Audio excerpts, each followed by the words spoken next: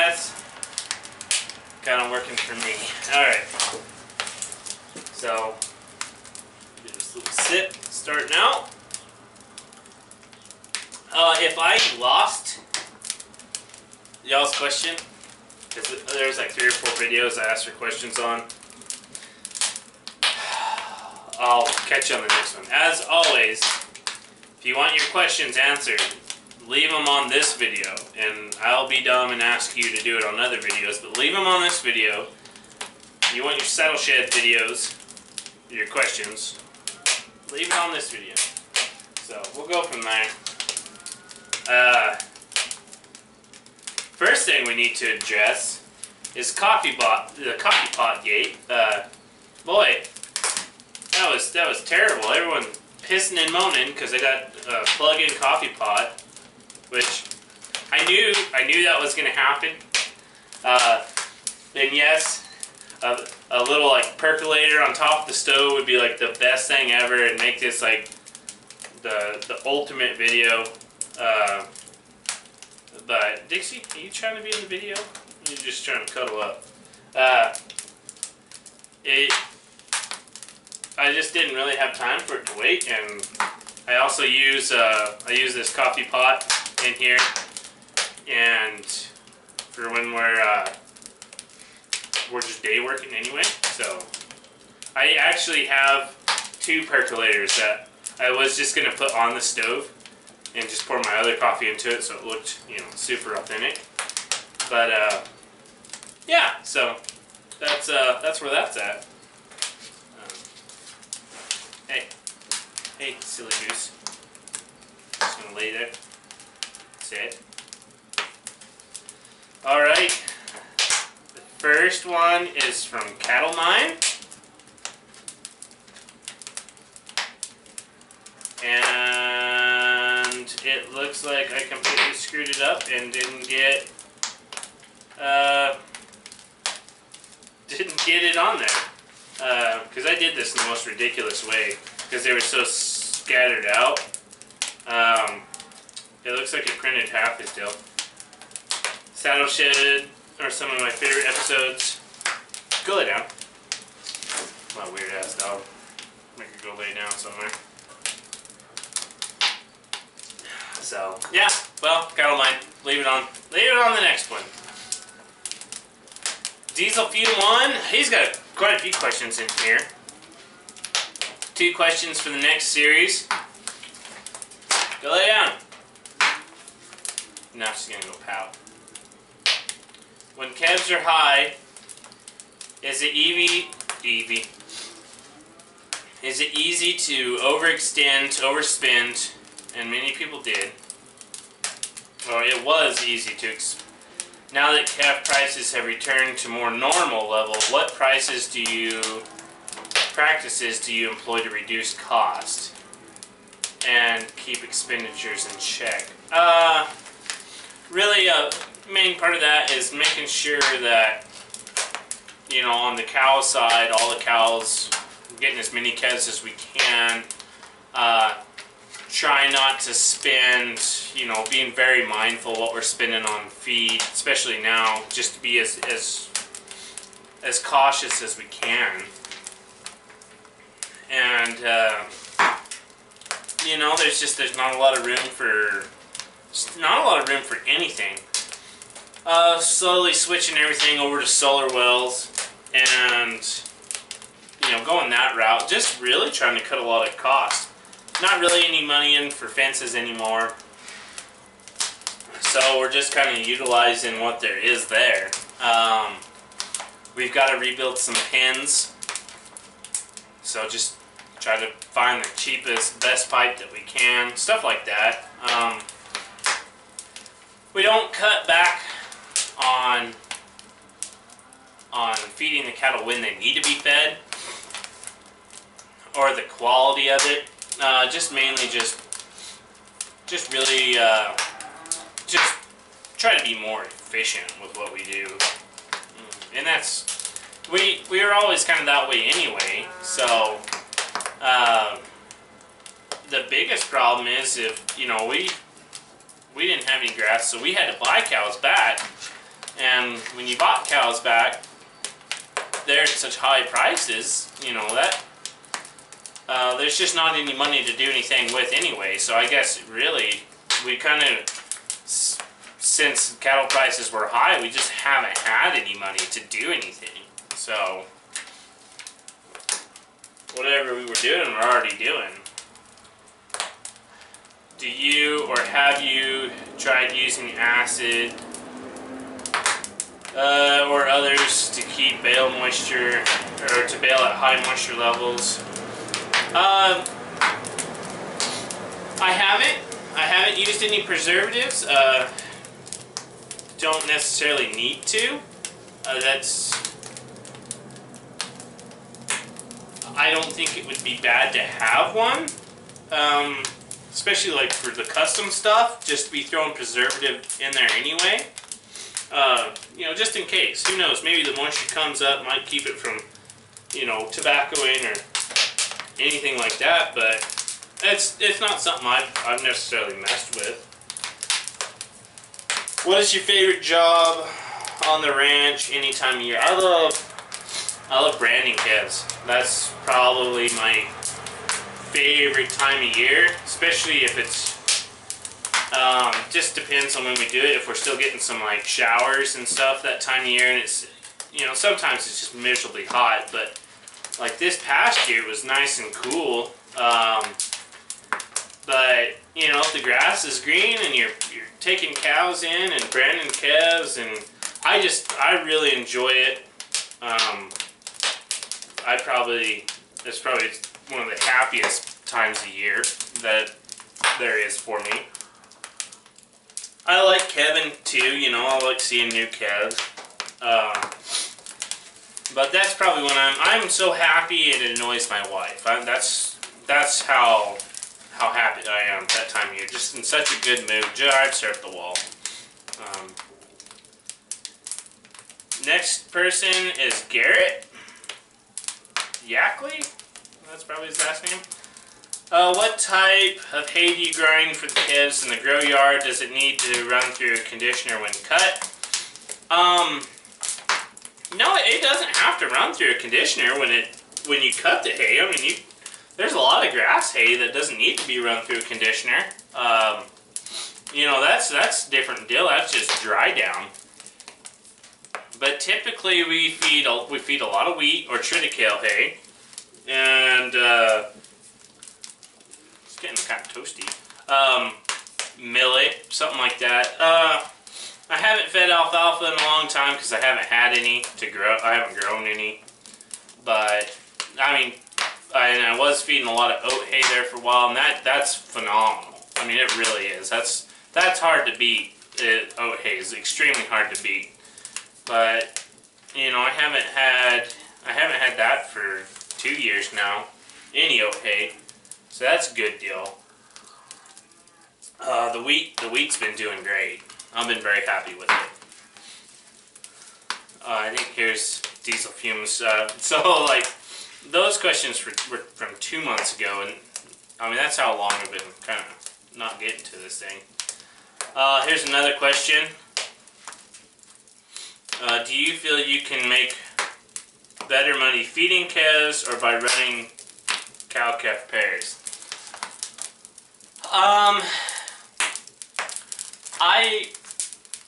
I mean that's kind of a difficult question, because it depends. If the cows are paid for, you can make more money on the cows, hands down. If your cows aren't paid for, and you have it, like, then that's a big expense already. And is your land paid for? So currently, neither my cows nor my land is paid for. So there's not hardly any money in cow-calf. There's some, but not much. I'm just in a tough spot on them. Feeding calves, I mean, I can do good feeding calves, whether they're mine or anybody else's, because I run my feed yard as a completely separate business. Even for my own calves, like I run it as its own little operation, and it sells feed to me or whoever, and it does pretty good. I mean, the biggest problem you run into with like the feed yard is you run into shrinkage on your hay or your silage, and that can cause a problem. So you just have to make sure you account for that, and if you do, then you do pretty good. Currently, with what cows are costing, and what I'm paying for cows, right now I could make more money taking in somebody's calves and running through the summer and getting grass lease, because if I were to do that, and I'd get rid of all my cows if I could to do that, I would take their calves into my grow yard and I would charge them to background them. So you got yardage and you got feed right there. And then I would put them on the grass, and guys here, they'll pay someone to come take care of them. Well, I would take care of them, so then I'd get paid to take care of them, and then I get paid for the grass. And I'm going to switch up chairs because I don't want this one to melt, because it is getting really toasty. Get Old Faithful out. And right now, currently with the cattle situation, I think that's the best option. It just makes more sense, but because you don't have your cow payment, which, I mean, hell, that can be anywhere from $200 to $500 an animal. Just, depends on when you bought them. And then I got land payment, so, right now cows aren't a great thing, but I've got them. And I'm on that downhill slope. I really am. I gotta replace a lot of cows, but I'll get it all worked out. But I've been buying land too, so that's if we hadn't been buying any land or anything like that, then I probably wouldn't be having any problems. I probably wouldn't be, having to have such a high input on the cow. But the only way to keep growing it, if it comes up for sale, if you can somehow justify to make it work, then why not? I'm not going to go anywhere, so. Then the other part of that question is, what do you think makes more money when it takes into considering the feed, direct, and overhead expenses to each enterprise? Depends. Well, so that's kind of, cows don't take a lot of overhead. You have your wintertime feed, but that's, the calves need water. They all need water. So you got that, got your mineral, got your fences. You're already going to have that. But for me personally, I've already got a feed yard, because I built it for when, if the calves are light, I wanted a way to feed them to break even or a profit. Because after the drought, I saw that, if you're trying to expand, or you got cows that you can't just sell because you're trying to pay for them, then a light calf is going to leave you in the hole. But if you got a way to feed them efficiently, then there you go. Like, you're not, it's going to take a lot of money, but you're not totally in trouble. You might be able to feed yourself out of a bad situation. On the calf side of it, I built a yard anyway, because you got to feed calves if you're going to feed them or precondition them. You got to have pens. So really, I could do it with less equipment than I have. But at the same time, for me, it's kind of I'm already here, so I went the route to be flexible, to have options, and if you wanted to just focus on one thing, then I'm sure there's a lot of things you could cut out. But I wanted the ability to be extremely flexible with what I had to do, just so I could, on a moment's notice, if I had to do something different, I could.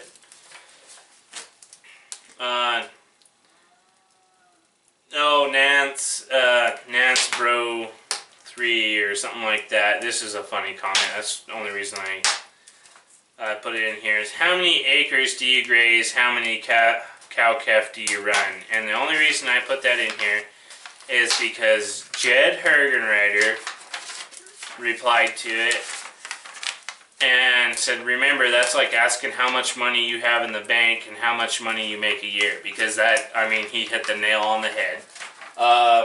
If you have no experience in it, yeah, I understand the question, but it's like asking me how much money I have, which is very little, but that's still the same thing. And I get a kick out of it. I get those things all the time. So I just stopped answering them. Let somebody else do it. Ken Lucas, do any of your calves come from Alabama? I haven't bought calves from Alabama in like a year and a half. Because I had some come out of Florida about a year ago, and that's when everyone was losing just tons and tons of calves. And I bought a load out of Florida, and they were at like 23% death loss on 3 weight heifers. So I have not bought any cattle anywhere east of the Texas-Louisiana line in about a year. And the guy from Florida calls me all the time, and I don't even answer the phone anymore. I don't want to talk to him. I still have some of those damn things. Because, you know, you save them. The ones that didn't die, you doctored the hell out of them. So they're stunted. Then we didn't have any grass, and I'm hoping to get rid of the very last of that horrible, horrible group of calves. And I had calves come out of Texas that were just as bad as those. I'm not knocking Florida calves. It didn't matter where they came from. They just died that time of year. And everyone was just having heck with them. And I should be out of those calves probably about around the first part of March. So that'd be a good birthday present, just to be rid of that hellhole. Just onward and upward, because the past 2 years have just been horrible. Terrible. I have a small herd of 40 beef cows. Most of them are Angus Santa Gratuitous cross. Cool. Cows are a great thing to have. As much as I was just a negative person earlier, I couldn't go without cows. I'd always have to have some cows. Ben Clark, happy holidays. Most of this was around Christmas, so. As a producer, not a dealer, what do you think about Mix 30?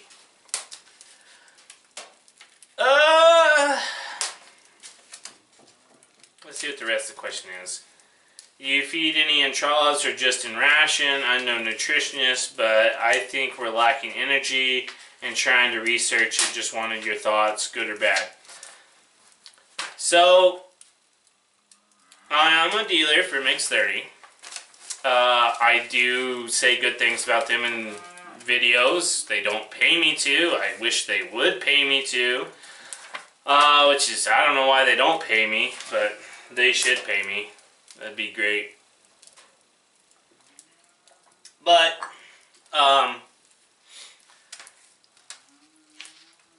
for cows, let's start with calves. Feeding it in the ration, I think it's amazing. I wouldn't want to ration without it. You need to be set up to handle it. It is messy. You're always gonna it's gonna get everywhere, no matter what you do. It's always a mess. I've got 10,000 different things going on. I never got my tanks set up the way I wanted them to. You got to be able to circulate the stuff. They flat out tell you got to circulate it. I do circulate it, not as much as I should, and I'm not set up to do it the way I want to do it, but I'm getting better. I would like to think in the next month and a half I'll finally have all that done, but I got some other projects going on, so it may be in the next 6 months I'll finally get all that lined out. If you got stupidly cold winters and you don't have any protein in your grass, I wouldn't feed the 16% protein stuff if your cows are already lacking. If your cows are in good condition, it's fine. They came out with a higher protein stuff, and that I'm super excited about it. I haven't got to buy a load of it yet.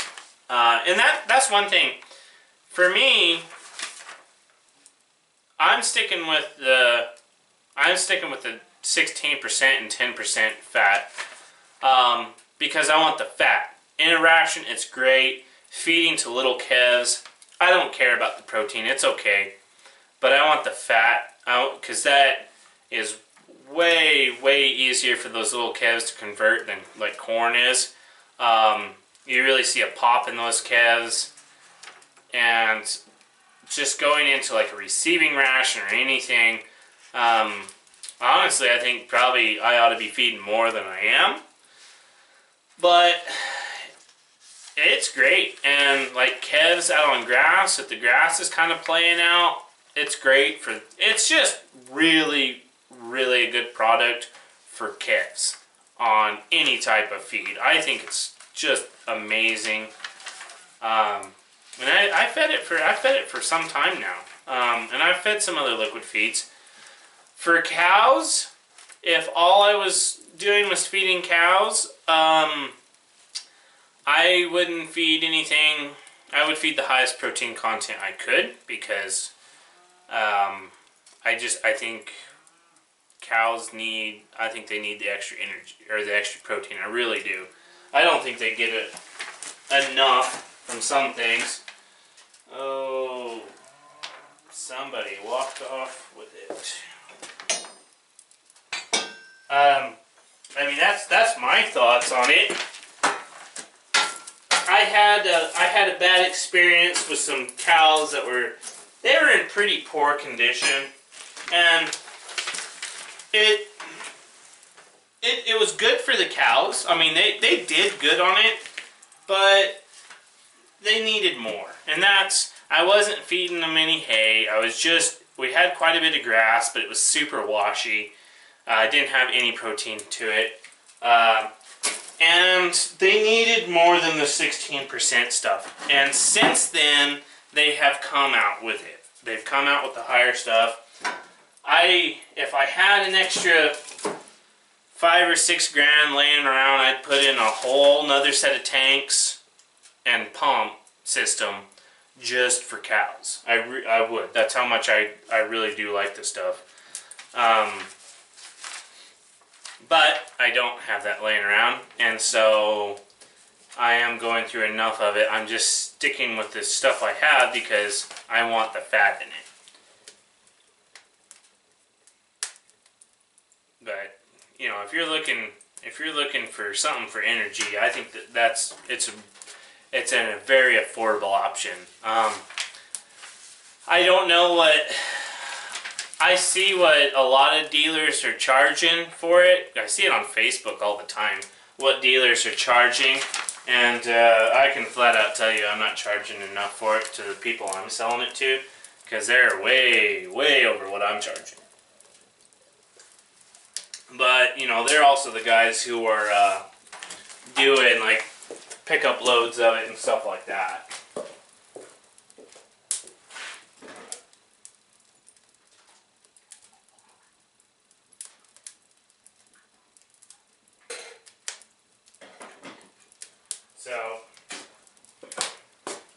of a bitch. Get enough of my cup. There we go. It is, and well, that's the one thing. I sell it, the people I sell it to, they buy it for cats. They're not buying it for cows. And, but, you know, if you're not feeding a lot of it, it is an investment to put the storage in. It's just like buying overhead cake bins and cake feeders. There's no difference. It just depends on what you want to invest in. And honestly, with what range cubes are costing right now, that's outrageous. I think liquid feed is really the way to go. Because range cubes are really... I think 20%, I haven't got a quote on range cubes in like a month and a half. 20% cubes were $300 a ton delivered, and I think 28% mixed 30 is going to be a little bit less than that. Actually, no, I know it'll be less than that. It'll be somewhere in there. Probably around 275 or something like that. So, I don't know for sure. I mean, I'm just spitting there. It could be more, but I think I would rather go that way. Okay. And I don't know if I said the guy's name. That was Ben Clark. Gary West, this is the next one. When a buyer or whoever is putting together groups or loads of calves to keep a uniform group, what weights would you break on typically? I don't do that. I don't do that at all. I buy, mainly what we do is we look at, my buyer sits there and he looks at, if we know we're going to go to grass, we'll buy anywhere from 400, you know, 375 to probably 475. We look at price per head. You know, sometimes you can buy 5 weights for what you can buy 4 weights for, 4 1/4 weights, and that's just a better buy. So what I don't get real like wound up about they have to be this exact weight. We mainly do price. You know, we really look at what they're going to cost per head to get them, and then once they get out here, where they might fit. Like right now, everything's going to be fed. I don't have any, you know, open range for them, so we're really looking at what's going to be fed the easiest. I mean, we've been getting 6 weights in, and I've been buying 5 weights. But that's a different deal I'm working on. But I've been getting 3 weights and 6 weights. And the guy goes and he buys 3 weights or 4 weights and 6 weights, and then when they get here, I just delineate them into whatever pen I want them to go into, and I group them here then. And I'm going to be doing a lot more of that. Just once my feedlot kind of clears out a little bit and I have more open pens, I'll just be sorting them by their weight that way, and they'll go into that group. I realize there are other factors such as frame size and conditioning also. Seems the ones that get pulled off eating profits or lost. I guess any tips keeping groups uniform? Well, so like where you can run into an issue is I'm buying enough cattle now. I'm mainly looking at where they're going to break even, and then what it's going to cost me to feed them. I'm not, unless I'm going to wheat or to grass and I'm buying specifically for that, that's when I'm pretty serious about, okay, they got to be within this 100-pound range. But since I don't really have any specific place they're going, then I'm not buying load lots of them. So I don't want, you know, I don't want just a load of this or just a load of that. I want what I think is going to make me more money. But if you're if you're buying calves and you can't buy like hundreds at a time, and say you can only buy a semi-load at a time or half a semi-load, then yeah, I would stick to like a 50-pound range. And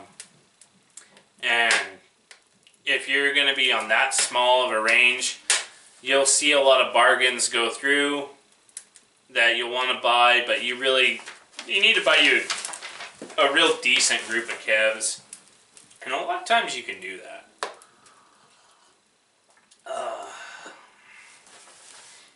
But I'm not the best person to ask things because I don't know what I'm doing. I'm still figuring it out. I can promise you that. Clint Walton, how do you market your cattle? I was trying to sell a lot of cattle on Superior, but that has not worked at all for some time now. That's just been a joke. But a lot of that has to do with what, the basis is currently, or there's a snowstorm, or this, that, and the other. And that hasn't worked. It works fairly decent when I'm selling my home-raised calves, my ranch calves. That works really well. They always do good, but for calves I'm buying and putting together and feeding, I haven't had any luck with it here lately, and that's not very fun. I would prefer to be able to sell on Superior. Mainly mine go to a local sale barn, and they do great there. I mean, they do better now than they have in years. But I'm also getting better at what I'm doing. So, yeah, the Superior deal, I wish it worked a little bit better, but, they're taking 3%, and it really adds up. And they haven't performed. Next one's Joseph Melson.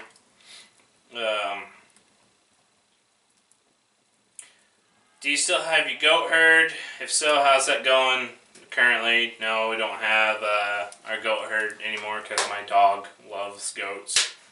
He thinks that they're quite tasty. So I sold them to some friends of mine. And they're my wife's goats, but, my dog, if he did something, and before you already know it, like, nothing's going to happen to him. Like, that dog could do about anything, and nothing's going to happen to him. So, he was way above the goats, and above my wife's chickens. So, the goats, they would like eat wiring on the truck and, or do something like that, but no one would ever do anything about it. So they're always tearing my crap up.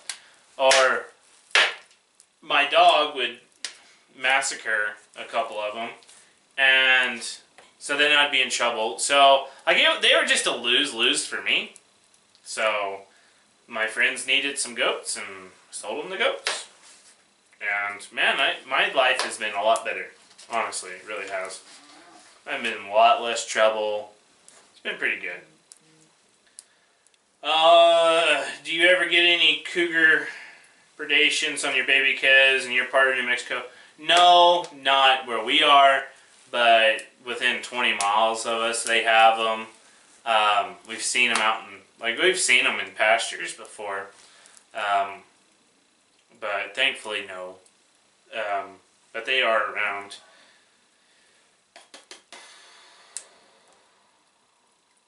And he goes on to say he likes the videos because I don't sugarcoat things. Well, I do appreciate you watching. The next one is by Lee Merchant. Those bump troughs look really nice, Will. What dimensions are those? I think he's talking about those big still feed troughs.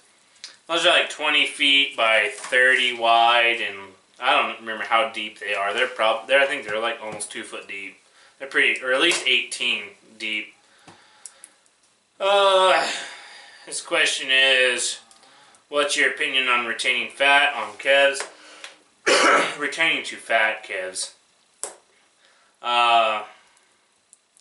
So that's something I'm gonna look into. Is I'm not gonna feed calves to fats. That's not gonna happen.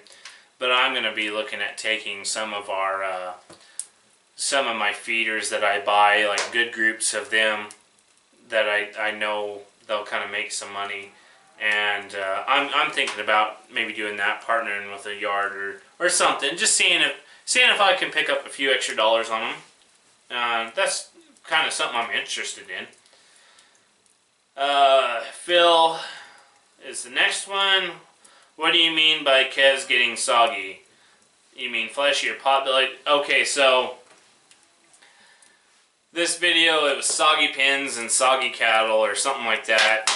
It was just kind of a catchy little title. You will hear people call cattle soggy, and they're usually, when they do that, they're really fat, like super fleshy. I was just referring to the fact that, you know, they were standing in a lot of mud. There's a lot of moisture there. They did have some fat on them, and they were looking really good, but it was just kind of a catchy little title. And I think this is the last question. These are just reprints. Oh, you want some coffee? And this is McFeeders. So he started putting up a few videos. McFeeders Land and Cattle. Is there anything new you would like to try? Crops, equipment, cattle.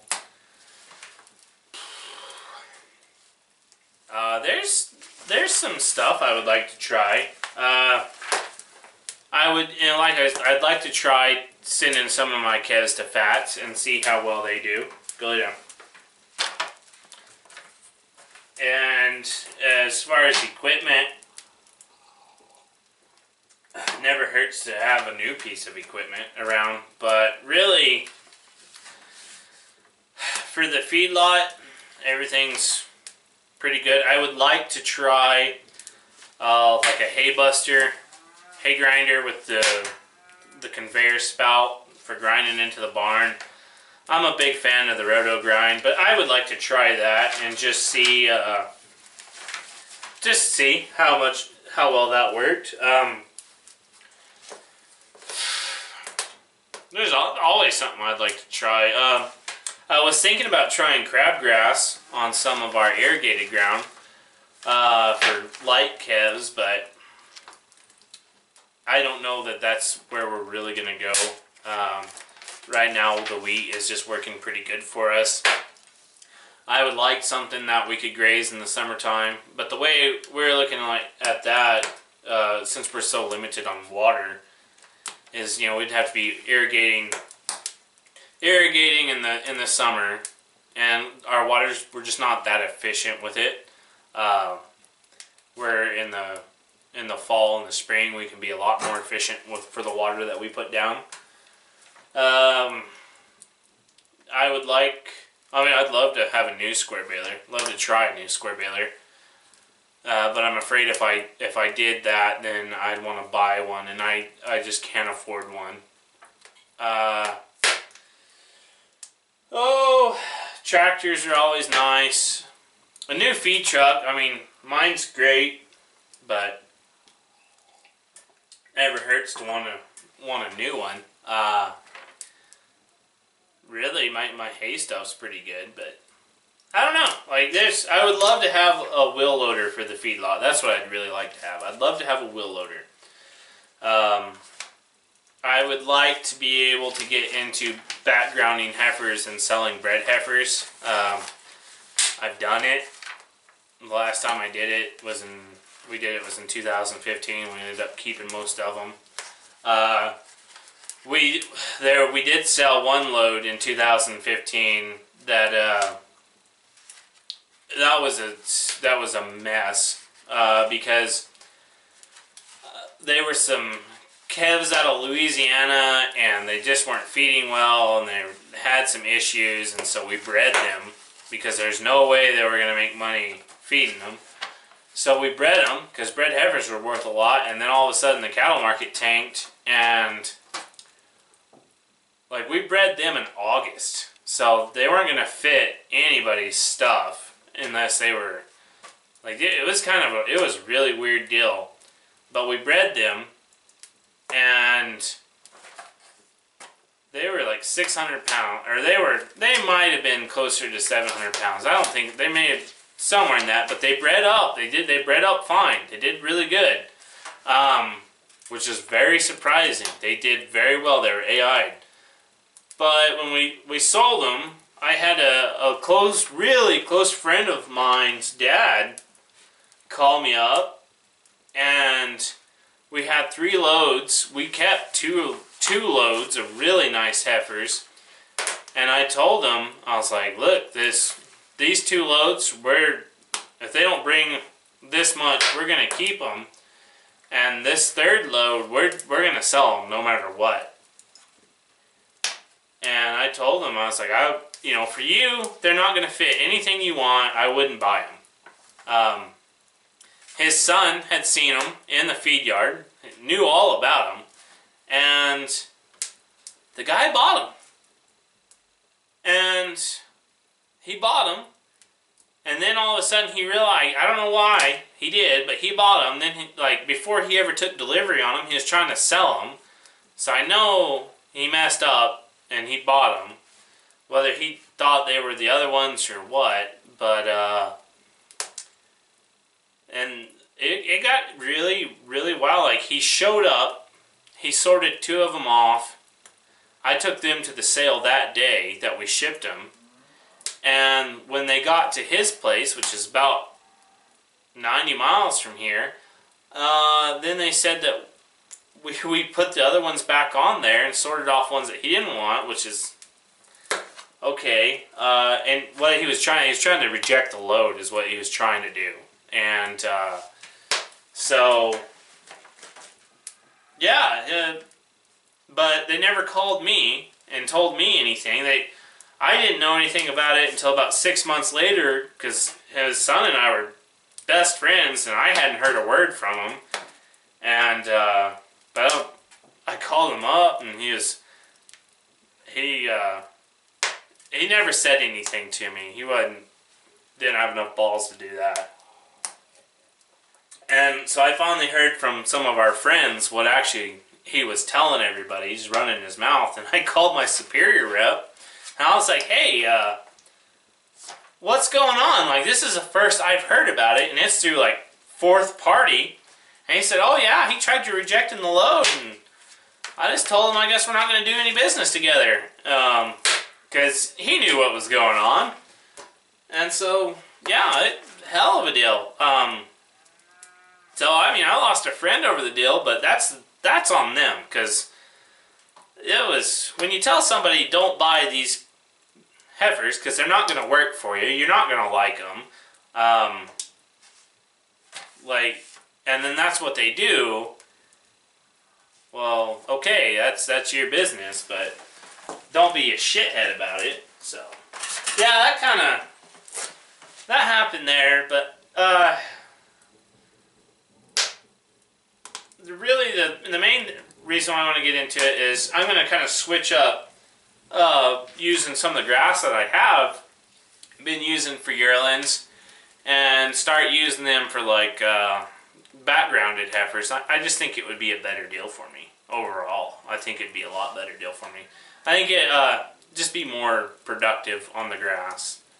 And the reason why is I've got to start retaining heifers of our own, so I'm just gonna buy my own heifers, and like I would feeder calves, and then do everything I need to, and then just sell them back to myself or the partner or the ranch. Sell them back to the ranch at a very reasonable deal. It's kind of what I'm planning on, but you know, if it doesn't rain, then I'm not going to be doing anything. So, but that's like a couple of years down the road. that's definitely not this year. I don't know what I'm going to be doing this year, but yeah, as far as new equipment or anything, I just kind of want to just kind of go on with what I'm doing. I think I'll be all right. I bought a bale wagon that goes behind a tractor that picks them up. So I guess that's going to be my equipment that I try this year. See how well I like that. But anyways, that's kind of all the questions I had. We'll see how everything's. Should be dark by now outside, but it is a nice chair, and I do want to say something, Mr. Graham. We had a subscriber send us that. He wrote me a very nice letter, and he had a question for it, and I opened that up on Christmas. That's just the day I found it, and I found the letter in there, and I read it, and I put it in a pair of pants that I had, and I have not been able to find the letter since. So I have not been able to answer your saddle shed question, and I feel very embarrassed by that. But there we go. It has gotten dark.